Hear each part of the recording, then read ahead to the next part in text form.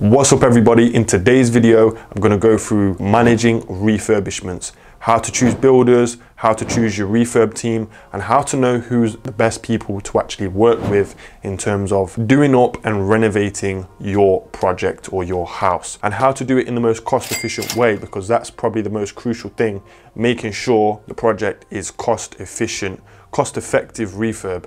That's what I'm all about. So guys, if you've not already, please like and subscribe, and let's get straight into it. So I don't know about you, but when you're doing your first project, your first renovation project, so you have a house and you want to renovate it and make it go from something that's pretty rundown, old looking, to making it brand new and look amazing. I don't know about you guys, but on my first project, I massively underestimated the numbers, because when you're starting out, you think, yeah, you can do things for, say, I can do this whole house for, say, £6,000. I'm just gonna go with the cheapest builders and just get everything done. I'll just micromanage the hell out of the builders and I'll get it done for £6,000. Yeah, all I need is some paint, you know, I just need to do the whole of the house, but I'll do it for cheap. That's what I thought. But you know what? I was so wrong. When you've never done a project before, you think things are not gonna cost as much as they actually do.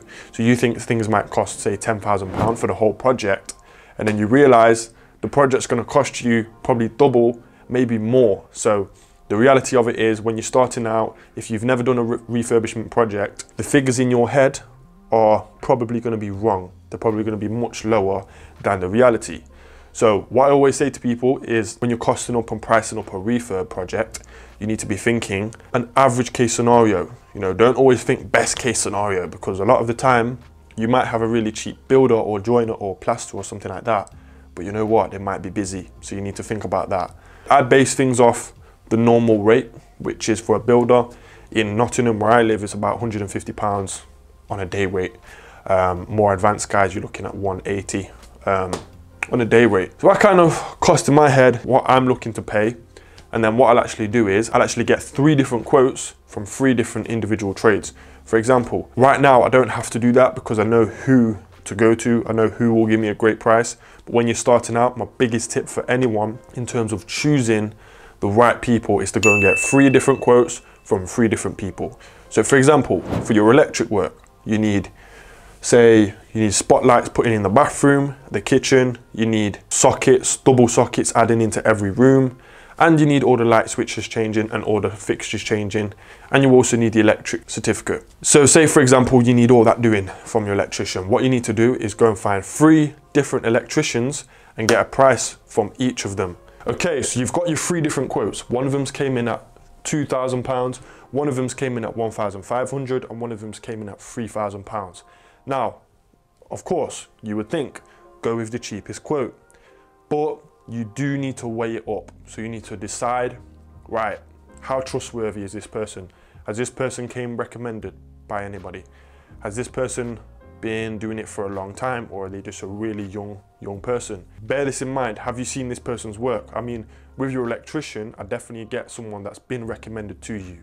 So you know a developer, you know somebody that does up properties or that works with different tradespeople, maybe a really good builder, friend, family member that you know that has a good electrician. I'd say go with them, because that way someone's basically saying, yeah, he's a good one. So get a quote off him. At the same time, you don't want to be paying top whack. You don't really want to be paying the highest one. So if I was you, I would look at the different variables. Now the different variables are price, trust, and pay method. So firstly, obviously the price, we spoke about that. It's not necessarily best to go for the cheapest quote, but you do want to go for the lower end of the quotes, but just make sure the person is trustworthy, so you've had them recommended. Then also you have the trust aspect of it. So as I said, are they recommended? Do you know anyone that they've worked for? Can you go and get a testimonial from someone that they've done work with? And can they show you their work? So usually, a lot of the time when you go and meet them to get the quote, they'll pull out the phone and say, look, we just did this, and they'll start showing you on the iPhone or Android. So yeah, trust. And then we have payment method. So this one is their terms. Do they want money up front? If they do, that's a bit of a red flag. Definitely would never, ever advise that. I personally like to do stage payments. So for example, with the electrician, they'll come and do their first fix. I'll pay them for the first fix. Their second fix, I'll pay them for the second fix. And then when they've completed the whole project, they've got the electric certificate that's been handed back to me, and everything's done and I've tested it all and we've, you know, tested it out quite a few times, then yes, at that point, then I will pay the remaining balance. So I like to pay in different stages. I know so many people, a close friend of mine, actually got a kitchen and the builder just ran off with the money. So they never got to get the kitchen. And that happens so much. There's a lot of dodgy builders and a lot of dodgy tradespeople. When I say tradespeople, I just mean like electrician, plasterer, builder, plumber. So just look out for that. But one thing I would say is never pay up front. So just keep that in mind, guys. You want to do stage payments, and you can't really go wrong with stage payments, because if they're not doing any work, then they're not going to get paid. Now, some of them might ask for some materials, but you will find that materials wise is not going to cost much. The main thing you're paying is the labor time. Would I advise doing people on a day rate? No. I'd advise you get a quote for the whole job, because that way they're not going to be taking the and just literally spending too long to do what they need to do. Say for example, you go with this quote for £2,000. The price is okay, you're happy with them, you feel like you can trust them, and they're happy to do stage payments. For example, if they was on a day rate, they might make that price more like 3,000 by delaying it and saying, oh, I need to come back tomorrow, I need to do this. So stage payments is how I like to do it. And I like to get a quote for the whole job. I don't want to do a day rate, I want to do a quote for the whole job. I've learned that, and I'm still learning that. Sometimes you think, yeah, we'll save money doing a day rate, but you know what? You don't. I think you should get quotes for each individual job. That way you will save the most money, I believe, because you know exactly how much you're paying. And if they don't do the job, then you do not pay them. Don't let anyone, any builder or any trade person try and bully you, pressure you into paying before they've done the work. You need to put your foot down, say to them, I'm not paying until it's done. Simple. A lot of them will try and get all friendly with you. Don't get me wrong, some of them are great guys or girls, you know, some of them are really nice people. But I've just found, in my experience, to keep it professional and just say, listen, when it's done, then I'll pay, because they will, well, not all of them, but a lot of them will try and take the out of you. So yeah, and a lot of people say managing tradespeople is like managing kids in a school. That's a bit harsh, but I understand why people may say that, because it is hard work at times when they are trying to take the piss. So yeah, these are the three main aspects. And as I said, don't necessarily go for the cheapest quote. One thing that people ask me is, how do you keep a track on spending? How do you know how much you're spending? Now, one thing that is really helpful, well, there's two things actually. The first thing is, there's an app on your iPhone called Notes. I recommend that from day one. So as soon as you pay any money to do with that property, so for example, at the early stages, when you're paying for even a mortgage broker fee of a few £100s, a valuation fee of say £400 or £500, your solicitor fees, any single payment you make to do with this property purchase, I want you to basically note down everything. So on the Notes app, you've got spent so far, and then you just literally list every single thing that you have spent down to the T. So even if it's £30 for a TV bracket, I want you to put it on there. And this will let you know exactly how much your refurb cost was and exactly how much you've spent. Now, people use spreadsheets and that type of thing. Me personally, I get very confused by spreadsheets, so I've never used them. I like to use my notes on my phone.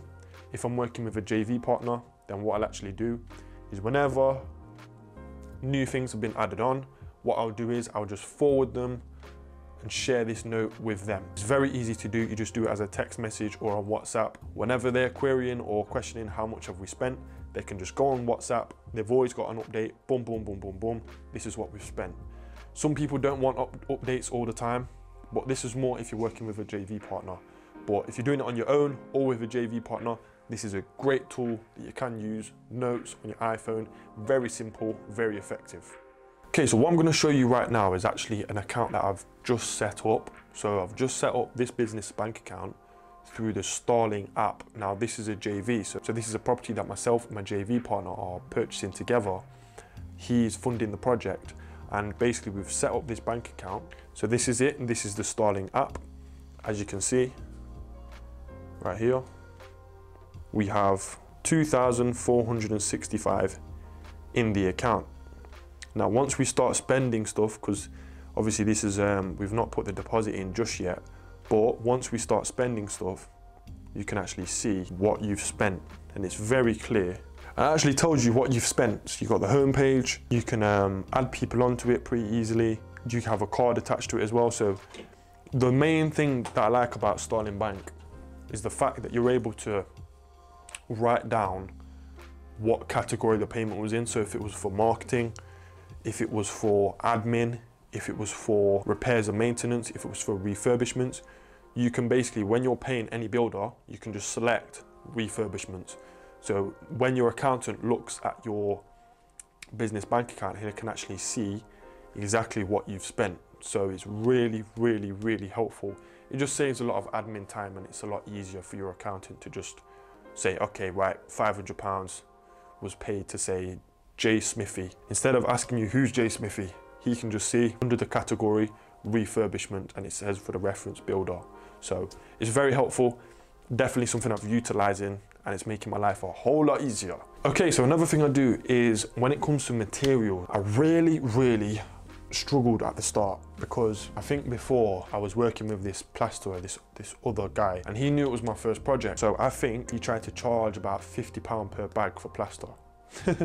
When I look back, I do think that is a joke, because plaster is only about £11.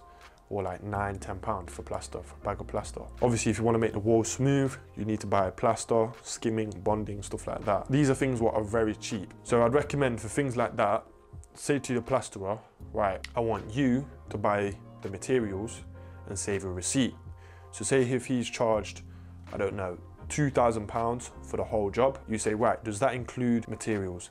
He's probably going to say no. He probably says he'll charge that on top. So say for example, the plasterer has given you a quote for £2,000, but he said that's not including materials. So all you have to do is say to him, I want you to go and buy the materials and save the receipt. And then all you do is you basically just check the receipt and just see how much he's paid and add that onto the bill. That's fine. Most people will go to Selco and places like that for materials. So that's probably one of the best places I recommend. Selco, it's quick, it's easy to do. You can do it online.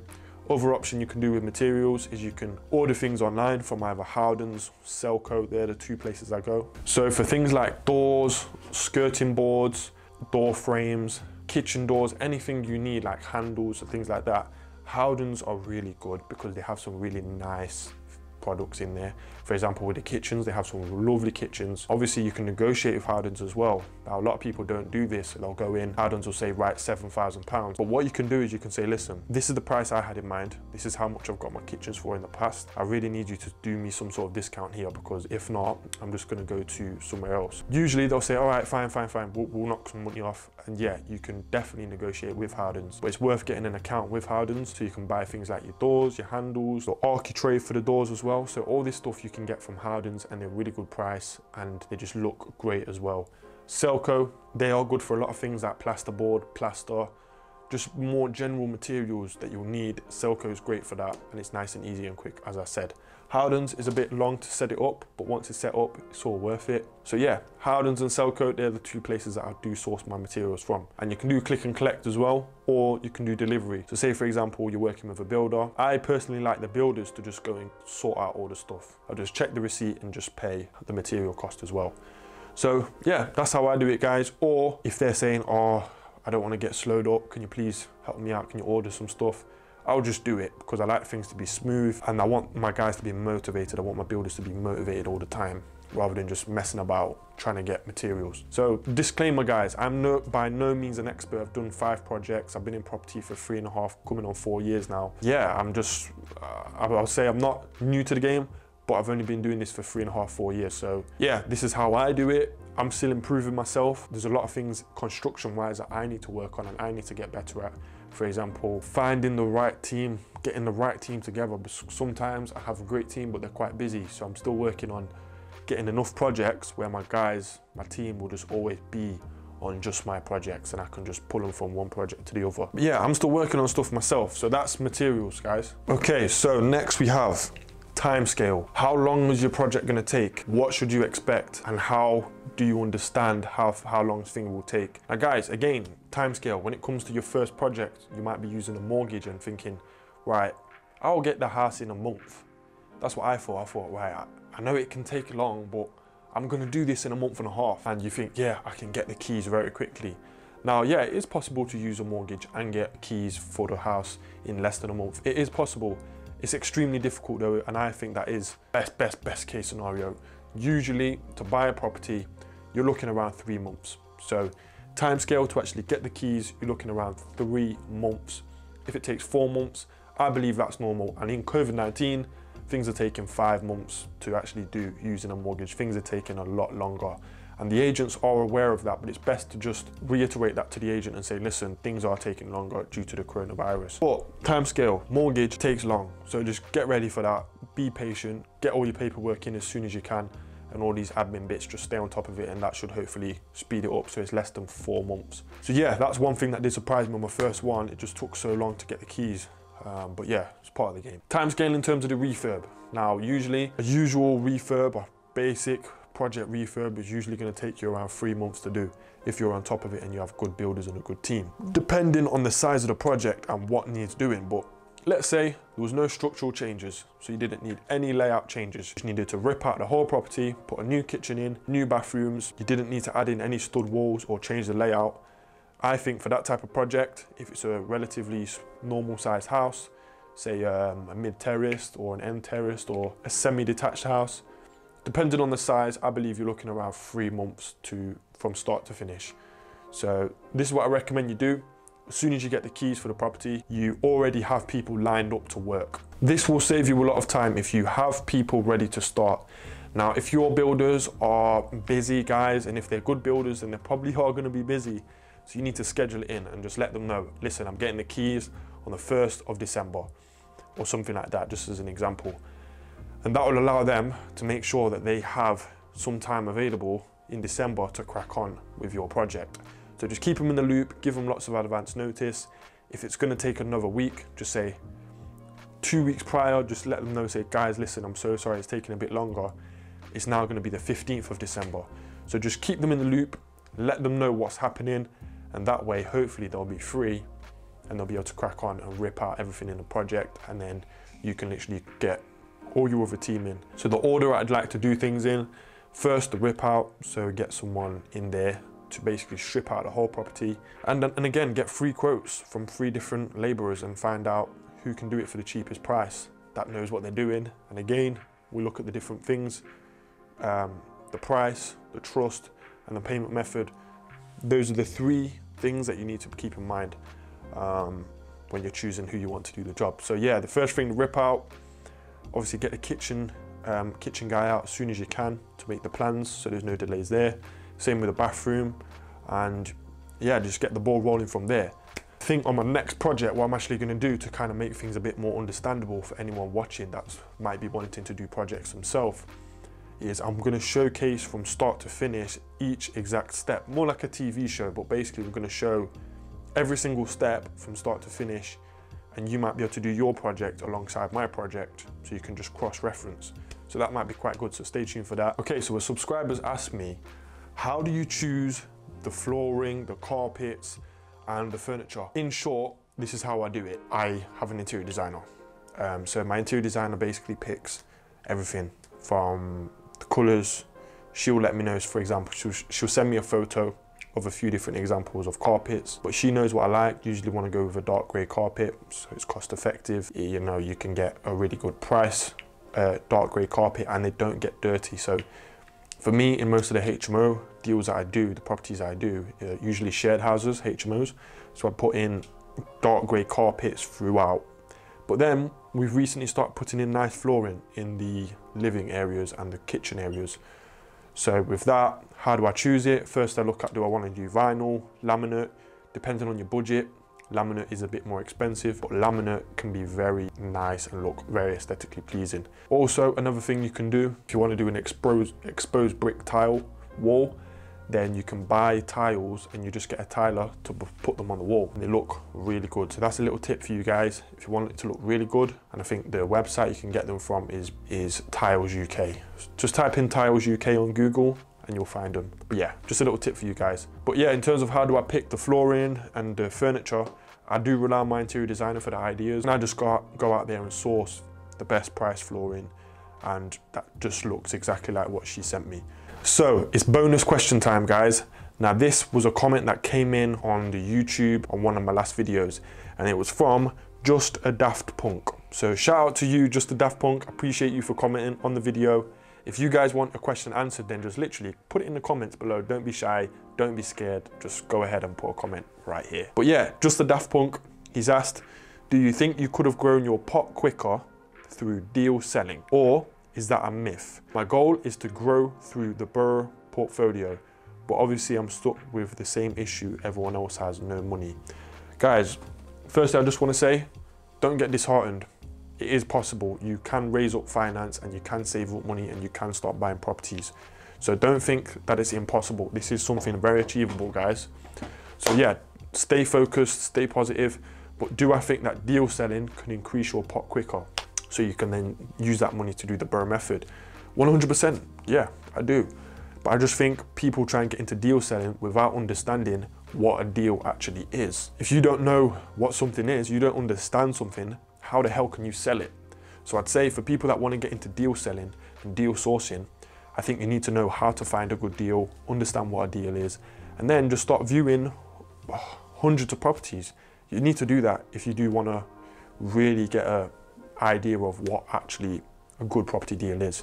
So yeah, learn how to do that, and then yeah, definitely deal sourcing could be a great way to build some capital. A few tips, what I don't hear many people say is try and make friends with developers, because if you make good friends with a developer, you can then, even if you just had a coaching call with a certain developer or a mentorship call with someone that's doing real life refurbs and developments, they will be actively buying houses. So that's a link for you. That's someone you can add into your investor database. You can just say to them, hi, do you mind if I send you over this deal I've been looking at? I'd be happy to pass it on for a sourcing fee. And then send it to them. If it's in their location. For example, anyone that's got any deals in Nottingham, I might buy them. You know, someone's found me from YouTube and actually sold me one of their deals for £5,000. So it's definitely achievable, guys. So keep that in mind. Do I think it will help you grow your pot? Yes. Is it going to be difficult? Yes. Can you do it? Yes. That's me checking out. Like, comment, subscribe, and I'll see you all soon.